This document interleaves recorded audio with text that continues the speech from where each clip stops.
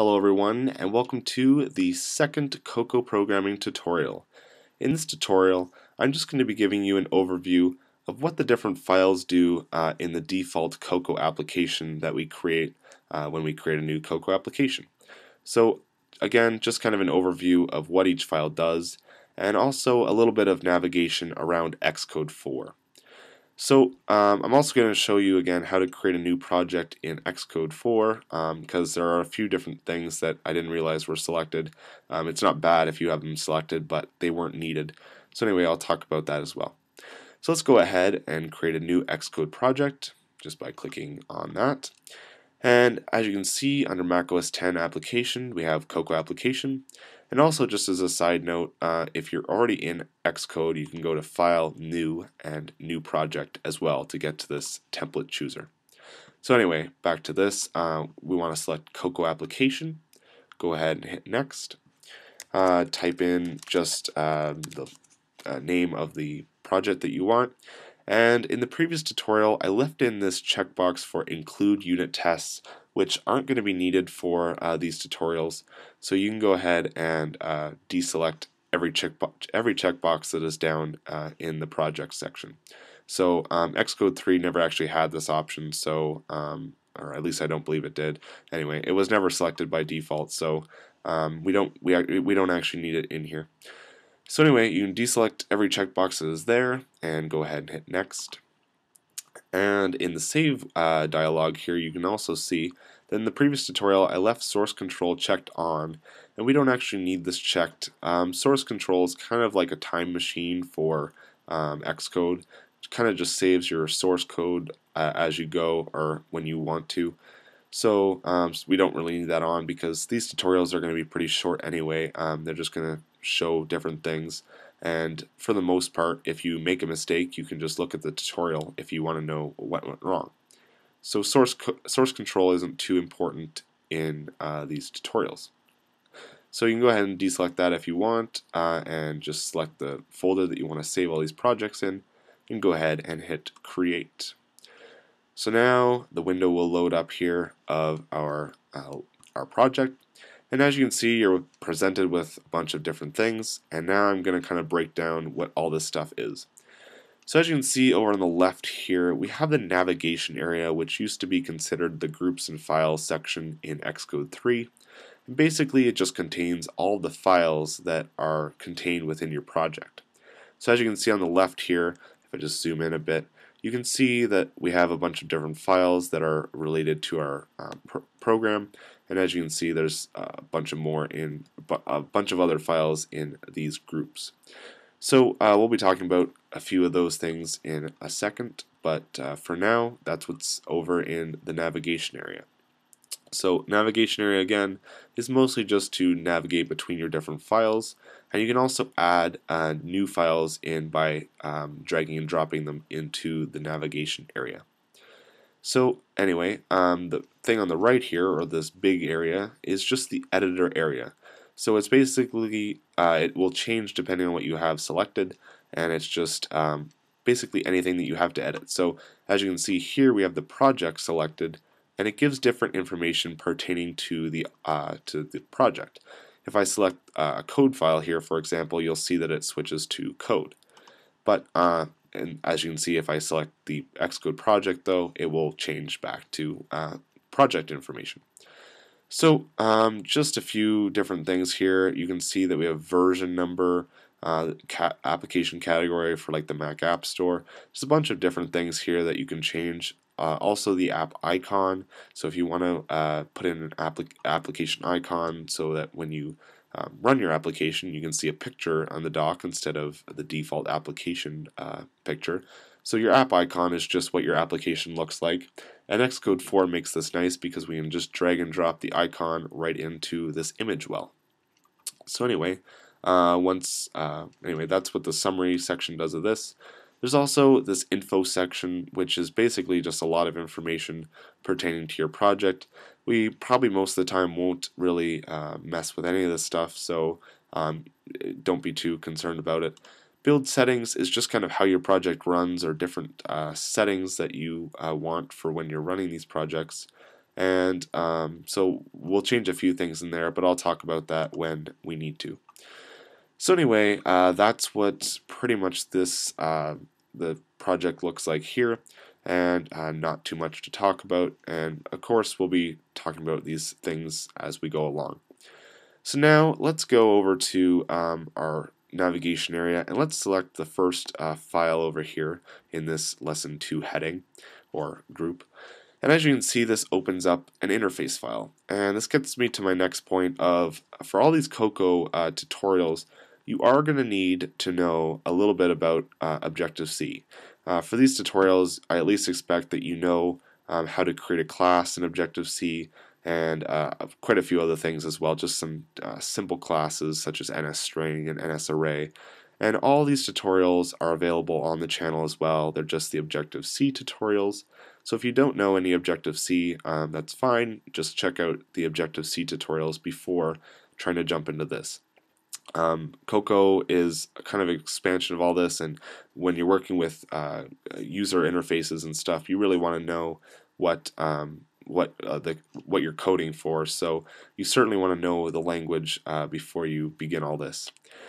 So anyway, that's just an important note. So again, as you can see over here in the navigation area, we can see that we have 2 files here, and if you've been doing Objective-C long enough, you'll notice that one is the header or the interface file, and the other one is the implementation, which together creates a class. So basically, these 2 files right here are just kind of like one class, and this class is called the app delegate when you create a new project. We'll get into delegates and what that means a little bit later on, but really all these 2 files are kind of the controllers of your program.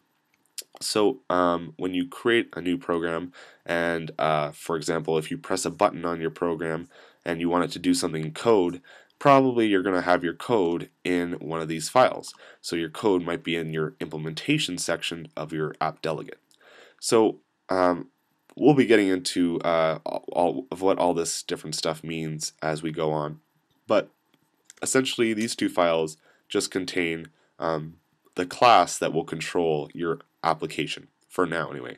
You can also create different files that will control your application, but for now we'll probably be only working with these 2.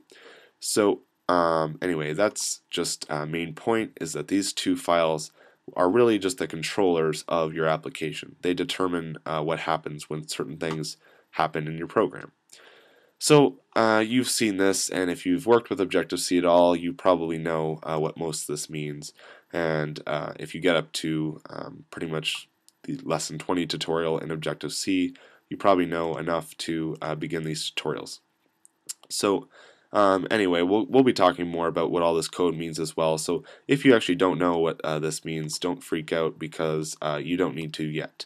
We'll be talking about what all this stuff means in the coming tutorials, but just know that you're going to have to know some Objective-C before beginning. So the next part here is the main menu.zib, and also referred to as a nib file. The extension used to be .nib, and now it's .xib. They changed their format or something. So anyway, they're kind of referred to as nib files sometimes, but you can also refer to them as zib files if you want. So it doesn't really matter. But anyway, this is main menu.zib. And what you're looking at here is essentially the user interface of your program.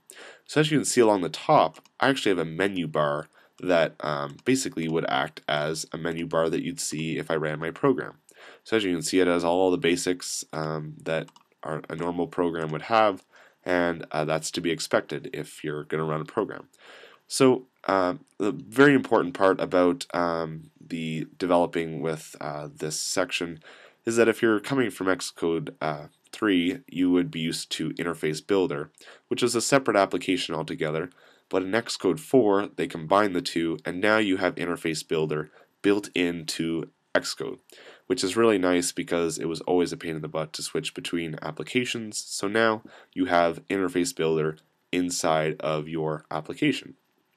So anyway, Interface Builder, again, just kind of develops your interface. And so for example, we have our main menu bar up here. We can also close the main menu bar by just hitting this X button. It doesn't get rid of it. They're always on the side here, like so.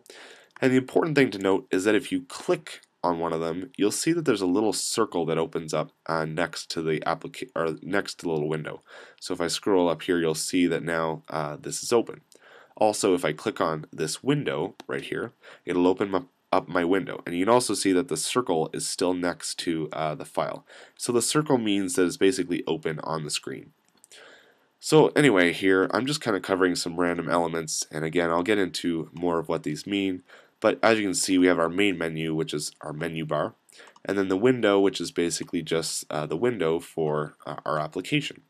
So in this window I can add different user interface elements, and it's done pretty easily with Interface Builder. So I'll just quickly show you kind of how this works, and it's really nice.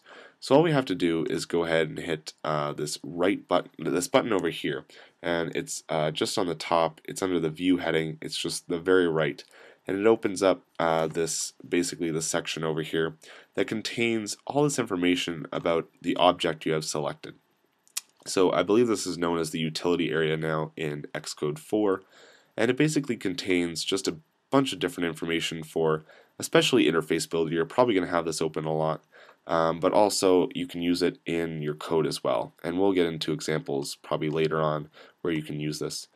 So anyway, this is basically the utility area, and as you can see right here, if you hit the little, basically there's a cube which just represents an object, you can see all these different graphic objects that Apple has created for us. So here you can see a push button, and if I drag it onto the screen or onto our window and I release it, you can see that the button is now on screen. So now the button is now encased in our window. So I'm not going to get into the specifics right now of how this button works and different things, but anyway, as you can see, we can just drag and drop different user interface elements onto our window. So even if I went to build and run this right now, I could even run this with this button on screen, and I didn't even do any code for it. All I just did was drag and drop an element onto a window, and now it works. So as you can see, I now have a button, and if I press it, it won't do anything. It still has its default. As you can see, it changes color if I hold on the button. But as you can see, it doesn't do anything, of course, because I haven't linked it to any code. But as you can see, you can easily add interface elements just by dragging and dropping them onto your window. And this is basically the beauty of working with Interface Builder. And you'll see how all this works in the coming tutorials. But just to let you know that you can easily drag different interface elements onto basically your window here, and that will be the main way that we build applications. So anyway, this is just what mainmenu.zib has and all of its features. So this is basically just a very short overview of all the things you can do just by adding objects onto your window. So also now, switching over, we can see that there's a section called supporting files, and I'm going to skip a few of these because they're just kind of random and we don't usually touch them that much. But one that you might be interested in is main.m. And if you're coming from the Objective-C tutorials or even C tutorials, you'll know that main is essentially what you run all your programs in. Main is the main function is always what your program will look for when it boots up. So essentially, if you were wondering how Cocoa applications run, essentially it does still go from the main function, and it will just basically create an NS application. So that's really how it works. It's pretty simple. We never actually touch the main function really that much, or for these tutorials we probably never will. So that's why it's kind of under supporting files, because you actually probably won't touch it with these tutorials. So supporting files, you can probably just leave it closed. We'll never really have to look at too many of these things. But I just thought I'd let you know that the main function does exist in Cocoa apps, but it just really starts your application. So anyway, this was just kind of the grand overview of just navigating through Xcode and just the files that are contained in a Cocoa application. So just an important thing to note is that, again, I'll be explaining what all these different things mean in the coming tutorials, so don't be overwhelmed if you don't know what an NS window is. And if you don't know what a property is, you probably should know that actually from the Objective-C tutorials. But I'll be covering a lot of this stuff even again, so don't be too concerned if you're kind of confused on what these two files mean. We'll be getting into so much about how these things connect to our user interface, and we'll be fiddling around with this for quite a lot. So anyway, I hope you enjoyed this tutorial, and there'll be plenty more tutorials coming on how to develop different things for Cocoa applications. If you have any questions, feel free to leave your questions in the comments section below, as well as you can also send me a message or leave it on my channel page if you want to leave it there. But you can always leave your questions in the comments, and I'll probably respond to your comment pretty shortly, or after you post it. So anyway, that's pretty much what Xcode 4 has to offer for creating our programs. And just again, the grand overview of how applications work. You have basically a controller object that contains all of the data that will be run throughout our program. So anything, any code that you're going to write will be in this kind of a controller object, which is known as our app delegate here. But we'll be talking much more about this, and so just as the overview though, this class, the lesson to app delegate in this case, basically acts as the object or the class that controls your application. So when you press a button, what will happen when you press the button? It's the brains behind your program. Your main menu.zib is basically just what your interface looks like. So that's the simplified version of what a Cocoa app really does and how it works. So anyway, again, I hope you enjoyed this tutorial, and if you do have any questions, just leave them in the comments. And if you like these tutorials, please subscribe to the channel, and I'll see you next tutorial.